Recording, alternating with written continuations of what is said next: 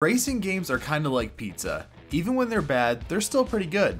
Racing is also a genre with a ton of variety. Stock car, rally car, Mario Kart, Sonic car, sports car. There is a lot to love and something truly for everyone. Because racing is a genre that everyone is a fan of, to at least some extent, they make good launch titles. And when the PS3 launched, Sony was looking to hit the 7th generation running with some good looking titles to showcase what the PS3 was capable of. One of those games was MotorStorm, a fantastic looking racer complete with destructible vehicles and a dirty but amazing visual aesthetic. MotorStorm was once one of the games at the pinnacle of off-road racing. It quickly rose to becoming one of the staples of Sony's PlayStation platform to becoming completely forgotten in just about a short 6 years later.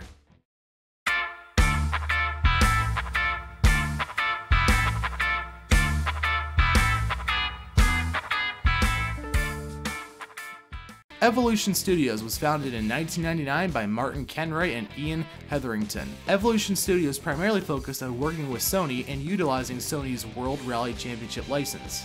Evolution Studios' time with the World Rally Championship license consisted of 5 titles spanning between the years of 2001 and 2005. These were structured similarly to how many sports games today are structured, with new editions coming out yearly, each with new cars and drivers for that season.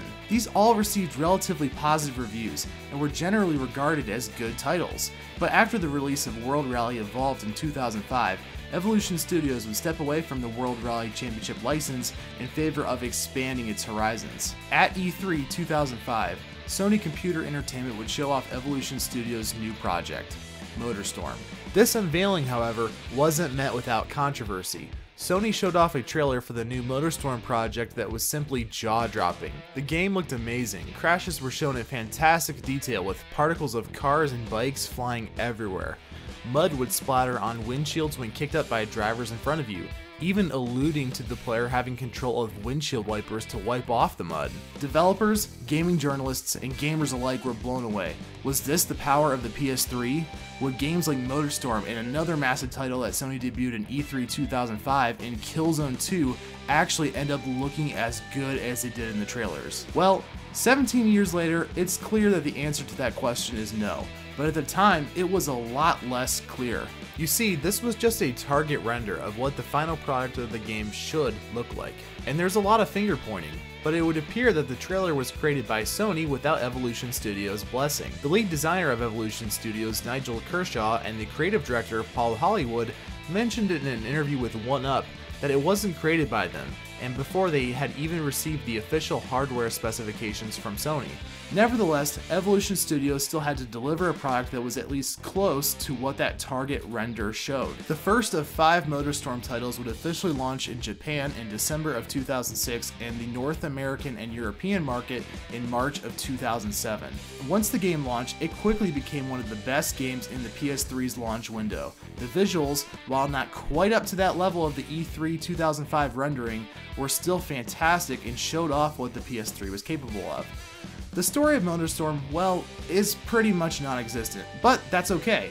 All you need to know is that there is a racing festival happening in the middle of the desert and you'll have the opportunity to ride and race against motorbikes, ATV, mud pluggers, rally cars, buggies, racing trucks, and even big rigs. And the best part is, all these vehicle classes can race against one another at the same time, meaning that you can run bikes off the sides of mountains with your semi, or reach the highest point of the level and jump over those big rigs and rally cars in your motorbike or ATV. Which brings me to what makes MotorStorm such an unforgettable racing game. Each vehicle has specific strengths and weaknesses, which depending on the section of level or path that you take in your race can mean that you'll either be at an advantage or a disadvantage. If you're on a bike or ATV, you're better off taking higher up paths in mountains or elevated terrain as you're more nimble and can more easily make jumps and take falls a whole heck of a lot easier than a big rig or a rally car could. But selecting these bigger vehicles doesn't necessarily put you at a disadvantage either, as these tend to do better in more muddier or congested areas of the track, as you can bully other racers more effectively. MotorStorm is all about picking the right racing routes for the vehicle that you're in, or figuring out how to get by if you find yourself on the wrong path or in a sticky situation. But what would any racing game be without its courses? And MotorStorm has some really good ones. My personal favorite is Dust Devil, a course with jumps for the smaller vehicles, lots of mud and trenches for the larger ones, and places where the smaller and larger vehicles have to intersect with one another, and hazards all throughout. There is also a boost meter that adds another level of complexity to the game. You're able to boost for a short period of time to give yourself some extra speed and launch yourself in front of other racers. However, if you boost too much and overload your boost meter, you'll blow up. But this gives you a lot of risk/reward situations. For example, it might be a good idea to boost as much as possible right before crossing the finish line in a tough race. But you better be sure that you don't blow up right before that finish line. While MotorStorm did fall short of its E3 trailer, it still looks amazing and encapsulates that chaotic atmosphere that the trailer was trying to convey. Mud and dust still flies everywhere, there are explosions, and your vehicle will completely fall apart if you're in a crazy collision. MotorStorm also came with a good amount of DLCs, with 2 packs releasing, that in Devil's Weekend and Revenge Weekend, that each came with a new map, new vehicles, and new vehicle skins. 2 other maps were also released in the map pack, which includes Eagle's Nest and Diamondback Speedway tracks. Other small amounts of DLC were also released in the form of vehicle skins. We here at Big Green Gaming give this game a 9 out of 10. What do the critics think? As you can see, it's got quite the range, with some outlets giving it a C+, and some outlets giving it almost an A- rating. MotorStorm sold roughly 3 million copies by February 2008 and quickly became one of the best sellers on the up-and-coming PlayStation 3. The executives at Sony took notice. In 2007, after the release of the original MotorStorm, Sony acquired Evolution Studios and its subsidiary company, Big Studios, for a whopping $32.6 million. Michael Denny, Senior Vice President of Worldwide Studios at Sony, was quoted saying, "We've enjoyed a highly productive and commercially successful relationship with Evolution, and now there's a great opportunity in bringing them into a part of the family to share further in terms of technology, production methodology, and creative goals to make the experiences that these teams are creating even better." Evolution's first game under the Sony umbrella would be a follow-up to the original MotorStorm title. MotorStorm Pacific Rift is where the MotorStorm series would hit its apex. And if you've been following along, you'll know that this is only the second of 5 games, which obviously doesn't bode well for the rest of the franchise, but we'll cross those bridges when we come to them. It's difficult to call Pacific Rift a true sequel. It feels like a map and car pack with a few added features more than a sequel, but it's still really solid and does a lot to refine the MotorStorm formula. The best thing about Pacific Rift is its variety.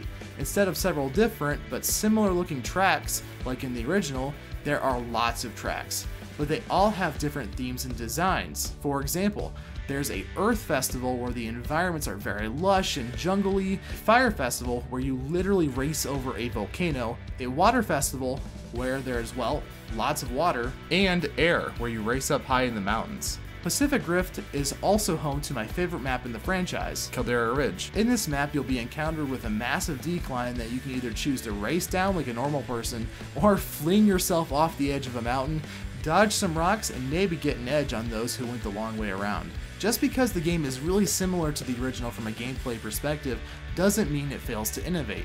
The boost meter now has some added functionality. It can be cooled off, allowing you to boost longer or boost sooner by driving through water. It can also be heated up, making your boost not as effective and much more deadly.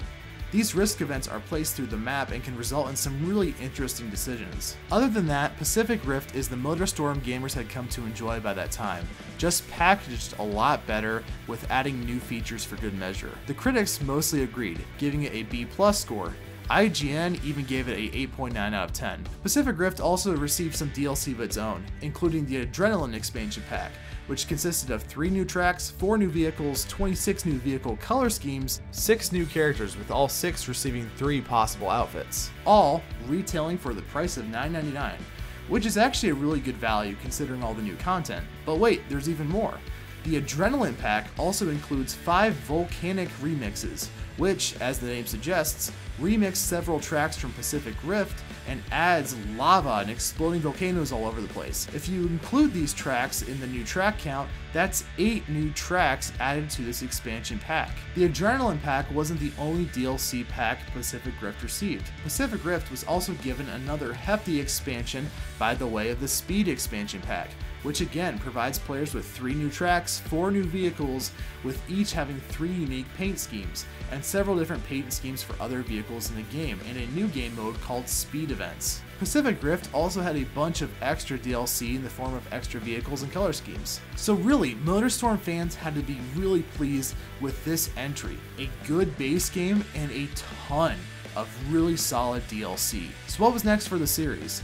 As I mentioned earlier, the developer of MotorStorm Evolution Studios had a subsidiary company in Big Big Studios, and they wanted their own shot at making a MotorStorm game. And they came up with a very unique game by taking the MotorStorm series to an environment it had never been in before, and that was very, very different from all the previous environments it had been in. Big Big Studios took MotorStorm to the Arctic Edge. MotorStorm Arctic Edge released on 2 platforms, the PSP and the PS... Wait, hang on, that can't be right. Let me look at my notes here real quick, guys. The PS2, not the PS3? Yeah, so this game launched on the PS2, which makes it one of the only games I can think of where a sequel came out on a generation prior to the original game without also releasing on that first game's generation. But let me know if there are more examples of this in the comments. Anyway, Arctic Edge is largely the same as the first 2 MotorStorm games, but now slightly scaled down to perform well on the PSP and the PS2. And not only does it perform well, it plays really well. The typical MotorStorm vehicles are here, but also with the addition of the Snowcat and the Snowplugger. The maps here, in my opinion, are also on par with that of the original game, but also for the first time introducing a new element where the map can change dynamically. Here's an example where a driver drives over the ice bridge before I'm able to, causing it to collapse and I have to take a different route. The PS2 version was not actually developed by Big Big Studios. Instead, it was ported to the PS2 by Virtuos Studios and lacked a few features that the PSP version had, including an online multiplayer mode and a photo mode, but did feature significantly upscaled visuals and reflections. While Arctic Edge as a whole is certainly a less graphically impressive MotorStorm, it does still hold a candle to its big brother counterparts on the PS3. And most outlets agreed with that assessment, with most giving it a 7 out of 10, and IGN even giving the PSP version a 9 out of 10. At this point, the MotorStorm franchise was at what I consider to be its peak. 2 solid games showcasing the PS3's graphical power, and a portable game that managed to bring the adrenaline-fueled experiences to handheld devices. All entries in this series had been reviewed well, the DLC for each game was strong, and most importantly, the games were fun. In 2011, the 4th entry in the MotorStorm series would debut, and it would take the series in a brand new direction, promising to be much more ambitious than the original or Pacific Rift. In March of 2011, MotorStorm Apocalypse would release. The concept for Apocalypse was unique and honestly a really good idea. As I've mentioned so many times in this video, all the MotorStorm games have done an excellent job in making the player feel that they were in complete chaos during the race, where you had to not only be on your toes to win, but to survive. Taking that feeling and applying it to the environment itself was just the natural progression of the franchise, except, well, kind of failed in execution. First of all, Apocalypse tries to tell a story this time, with a full-blown campaign mode, something that was absent from the first games, and the story is really bad. The writing is cringy at best and the dialogue is really overacted. The story is also shown in a comic book, graphic novel style, and honestly I just can't see the reason as to why it needed to be included.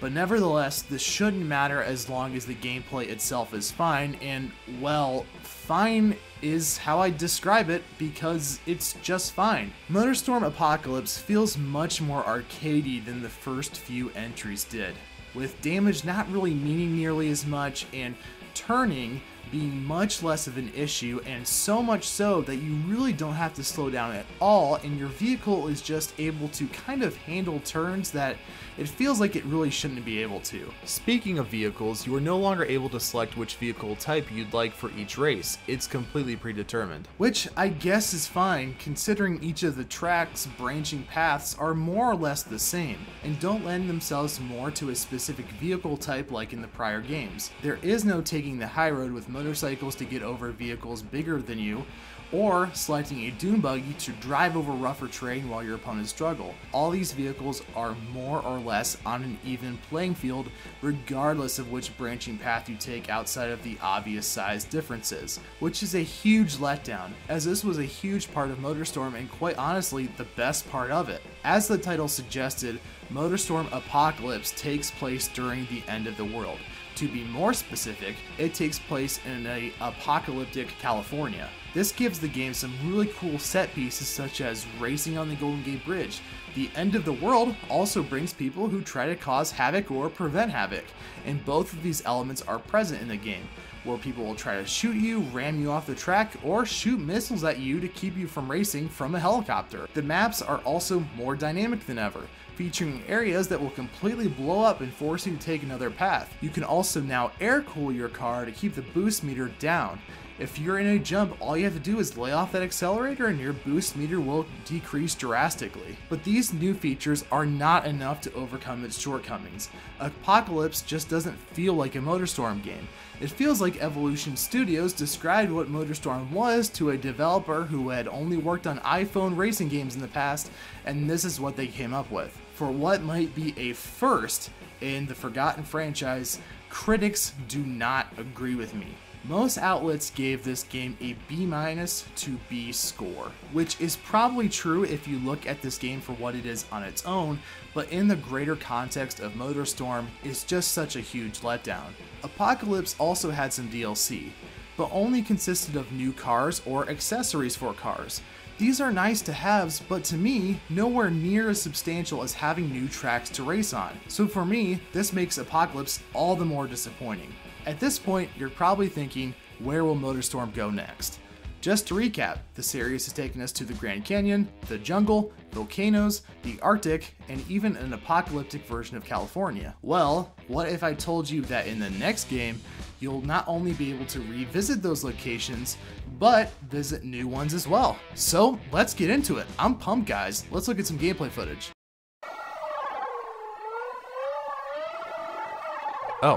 In 2012, the second portable MotorStorm game launched, MotorStorm RC, where you now have an aerial view of your vehicle and are no longer behind the wheel, but instead you are behind the remote, because your car is, well, obviously a RC car. MotorStorm RC launched on the ill-fated PS Vita and the PlayStation 3, where, as I mentioned, you can race tracks based on Monument Valley, Pacific Rift, Arctic Edge, and even Apocalypse. This game as a whole is a massive departure from what MotorStorm fans had come to expect.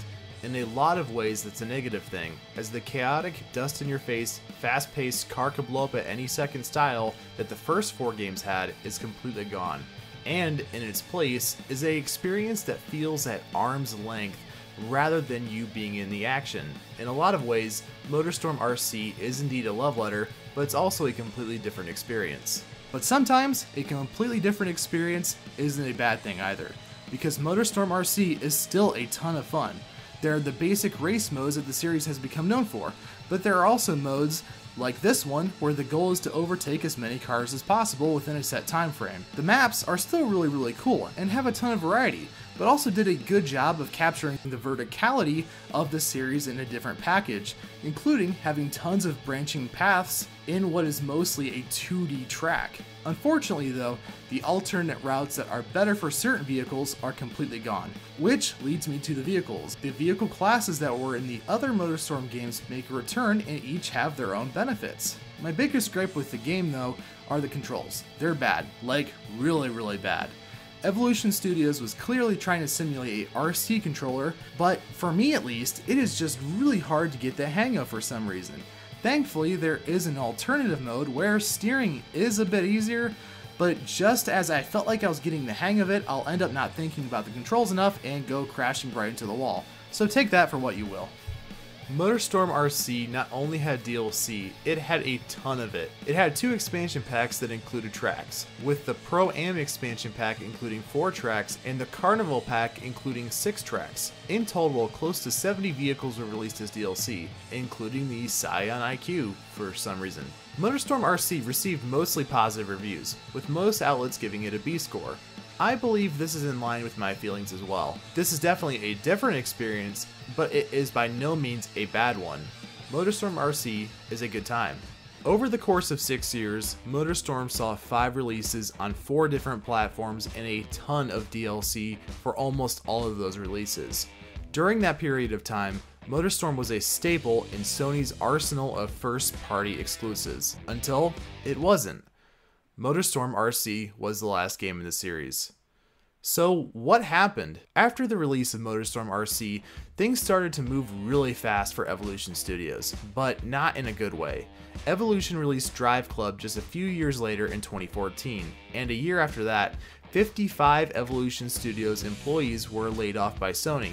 Then, in 2016, Evolution Studios as a whole was officially shuttered. What about Big Studios? After the release of MotorStorm Arctic Edge, they released the game Little Deviants on the PS Vita, a minigame collection that received pretty middling reviews. After the release of Little Deviants, Big Studios was shut down by Sony. What about Virtua Studios, the team that worked on the PS2 port of Arctic Edge? Well, they're still thriving today and continue to make ports for various popular franchises including Dying Light, but primarily focus on outsourcing employees to work on various projects for other companies. The good news though is that while the companies that worked on MotorStorm are no longer in business, a lot of the employees from Evolution Studios were brought on by Codemasters to work on the game Onrush, which did review really well. But the future of the MotorStorm franchise itself is very unclear. It's been 10 years since the last game, and there has been no mention of the once great racing franchise. I really wish Sony would either reboot the series or at least remaster it. It would be awesome to play these games with a more powerful engine, as the environments would really pop and the vehicle destruction would be next level. But what do you think? Be sure to let us know in the comments below, like and subscribe for more content, but most importantly, take care, stay safe, and I'll see you in the next video.